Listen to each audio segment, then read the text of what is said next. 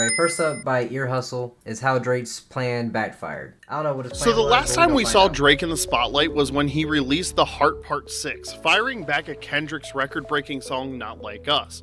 But instead of defending his name, it felt like he was digging his own grave. Let's be honest, aside from it being the worst song from the whole feud, it was just screaming pathetic. Damn, Imagine mentioning this, quote, "If I was fucking young girls, I promise I'd have gotten arrested. I'm way too famous for this shit," on a diss track. At this point, if he hasn't gotten the news yet, someone needs to inform him that the best thing he should do now. He ain't wrong, bro. What y'all think about that, man? Like, come on now. Let's be realistic, bro. Let's be realistic. I wanna hear the Drake stands in the chat, in the comments, bro. I wanna hear something. You always be hiding about that, Is bro. to stay low, to try to protect what remains of his legacy, Drake, so he doesn't lose it all. And just when it seemed like the whole beef was going down, Metro Boomin and his BBL Drizzy challenge further pushed Drake to the wall. And then finally, Drake decided to make his grand entrance. But just like he has been doing since the whole beef started, he let his fans and the entire rap industry down again. Honestly, at this point, it's not even shocking anymore. After dropping The Heart Part 6, our man Drake has been playing it cool on social media, dropping hints that he's just living his best life and that he couldn't care less about the whole beef. I mean, just check out his Instagram story with the caption, "Good times, summer vibes up next." If Kendrick was at home enjoying his victory, Metro Boomin wasn't. Metro Boomin was still out there on the front lines, firing shots at Drake on his social media accounts. He called Drake the colonizer of the hip-hop industry, while attaching photos from Pusha T's The Story of Adidon artwork featuring Drizzy in blackface. He also went on to jab Drake about pushing 40, having his nails painted, and more. The legendary producer also claimed that Drake attempted to block Like That, the song that started the whole beef, from playing on the radio, allegedly dropping leaked emails from label attorneys that had the entire internet buzzing. Talk about adding fuel to the fire. To make matters worse, Metro released a BBL Drizzy beat to SoundCloud, encouraged his fans to record their bars over it, and promised the winner a free beat from him. I mean, who wouldn't want a free beat from a three-time Grammy nominee? The challenge caught fire, with folks dropping. Well, if you haven't checked it out, bro, y'all need to go check them out. There's so many diss tracks. Some of them are actually really good, bro. I'm not gonna cap. Like, I've checked out a few, bro. Like, I'm not to check any out right now. Like, that was, like, you know, that's a little older news. Like, BBL Drizzy is a little older news, but still, like, go check some out, bro. Some of them things are pretty good, bro. Like, some people made some excellent diss tracks. That's amazing. But people are very creative. Let's just say that. But y'all need to go check them out, bro. Their freestyles left and right and dissing Drake. This must have ruined Drake's summer vibes because he went all out, ignored Kendrick, and went head on with Metro Boomin with a verse on Sexy Red's latest track titled You My Everything. Let's spare ourselves the agony of dissecting the whole song and focus on Drake for now. But this time it was different. He did not try to diss Metro Boomin with single memorable lines as he did on Push-Ups when he said, "Metro, shut your hoe ass up and make some drums." Instead, this time he decided to join the challenge and rap over the viral BBL Drizzy instrumental. He first responds to Rick Ross's claims of him enhancing the way he looks, and then he talks about Metro and says that he has turned into one of the biggest memes and viral challenges this entire year with the viral beat. Then, Drake tried to defend himself by claiming he was changing girls' lives. Seriously, who saw that coming? But hold on, how does that even make sense? I guess this is him trying to divert the joke on himself into a W. What Drake is trying to do is flip the nickname BBL Drizzy from mocking him for the way he has gotten cosmetic enhancements to portray himself as being the guy to help girls look the way they want. So basically Drake is saying, yes, I'm indeed the BBL god because I've likely spent millions of dollars getting various surgeries for various women. Oh my god. Imagine trying to defend Drake's comeback and then playing this verse. This is just laughable for so many reasons, as this is not even anything profound and it didn't wreak the damage he probably thought it did.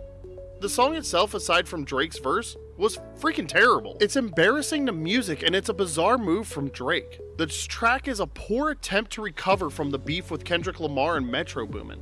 Metro Boomin takes another W and Drake takes another L. The story could have been entirely different if he had thrown the beat back in Metro's face. Drake's attempt to rebrand himself as the financier of BBLs is quite low. My boy, what the do you challenge mean? Metro That's started on with you. the song has gone viral, with people rapping over it in many languages and mocking Drake, making him a laughingstock in the rap game. The stakes are lower in this beef with Metro Boomin compared to that with Kendrick, but his method of responding like he did to Kendrick on The Heart Part 6, and now with Metro by trying to explain the joke and detach himself from the label, looks so ridiculous. All it does is make him look worse, if not insane. This is something someone younger in the rap industry should be doing, not someone like Drake, who has been in the industry for well over a decade. If Drake had just made a few comments without rapping over Metro's beat, people might have reacted differently. But instead of giving a solid reply, by rapping over Metro's beat and trying to redefine the title, he lets the response consume the entire moment. Overall, beyond the song itself, it shows us that Drake is still so caught up in this whole feud, despite him telling us otherwise. Let's not forget that one of the major reasons why Drake is in this situation now is because his disses toward Kendrick have been so dumb that they have backfired numerous times. By defending his name and now rapping over the BBL Drizzy beat, Drake shows he's out of touch with what people support, not excluding his fans. He's consistently miscalculated what listeners respond to and how to clap back at someone effectively. This is quite laughable for someone who has been bragging that he is the best rapper in the world with the best pen. Once upon a time in the rap industry, one thing Drake's rivals were always worried about until now was his ability to craft record-breaking songs even in the middle of a diss. For example, back in 2015, he famously destroyed the then highly respected Meek Mill in a rap battle. Drake took down the street-savvy rapper known for his energetic performances on the mic by releasing Charged Up, and then the hit record back-to-back within a week. Drake crushed any chance Meek had by hitting him in his most vulnerable spot. Meek tried to come back, but it didn't matter. Everything about back-to-back was perfectly strategized. Even the artwork for the song referencing Joe Carter's walk-off home run in Game 6 of the '93 World Series was well planned. It was even in the middle of the beef with Meek Mill that he released one of his top songs ever, Hotline Bling. Oh, and who could forget the Drake vs. Pusha T beef? Sure, Drake may have eventually taken the L, but he did ensure that he still served hot bars, which made the whole beef very interesting. However, he's now drifting further away from what made him successful. This moment is the consequence of Drake's poor choices and his downfall into a self-obsessed parody.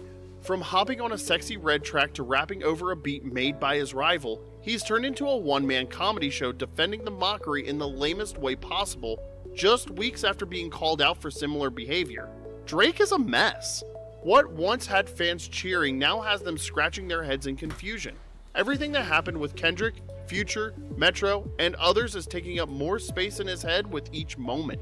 Drake is doing Kendrick and Metro's jobs for them by bringing their bars to life and feeding into the very ideas and jokes that they created, which only gives them more validity. Instead of facing off with his rivals, he's fallen into the trap of turning a rap beef into a career-altering moment by fighting himself.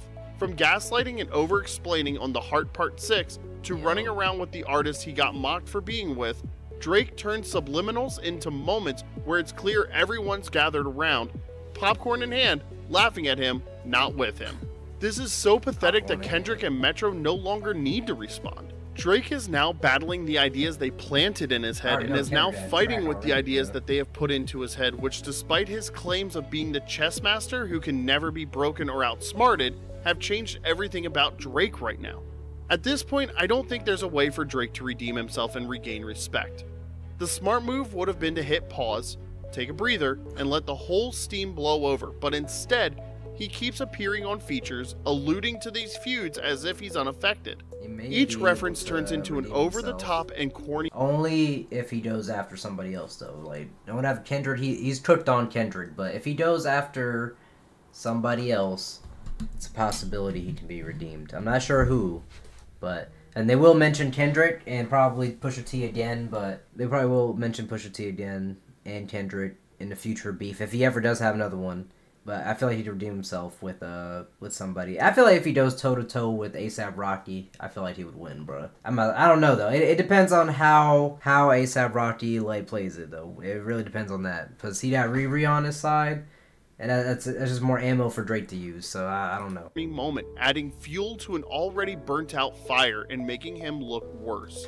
If he doesn't hit the brakes and come up with a fresh game plan, Drake is going to stay trapped in this state of limbo where, no matter what he does, he cannot escape his failure. Additionally, I say this because I have a feeling this whole beef is not over yet. Even if the beef with Kendrick might be over, the other mini beefs with other artists, especially Metro Boomin, is far from over, as long as they keep mentioning each other on newer tracks.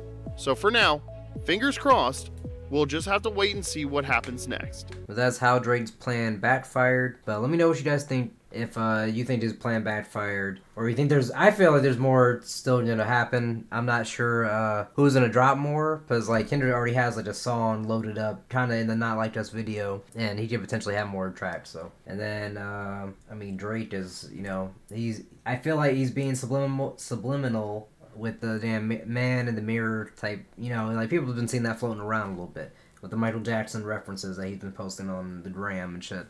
So I'm expecting something from him. I hope it's actually good too. I hope he's done being corny. I hope he's actually ready to drop something like some good music or something.